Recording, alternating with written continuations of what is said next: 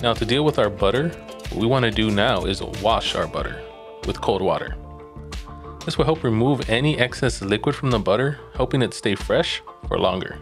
Make sure it's cold water or you'll end up melting your butter.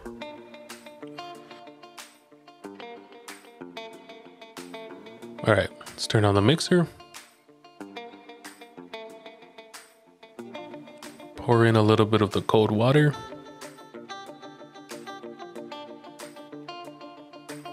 And let it run for a bit.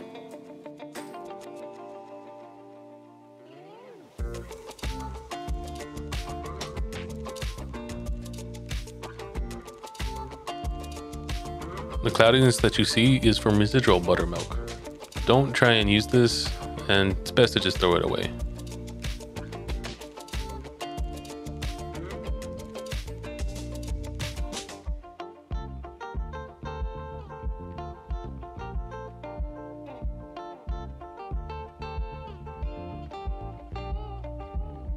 You want to do this until the water runs clear, and after that, your butter is ready.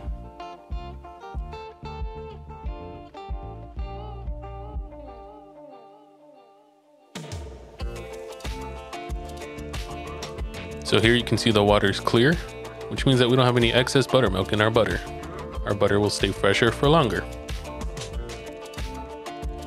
Let's gather it up off the bowl here. One final squeeze just to get any extra liquid off. And here it is, homemade butter.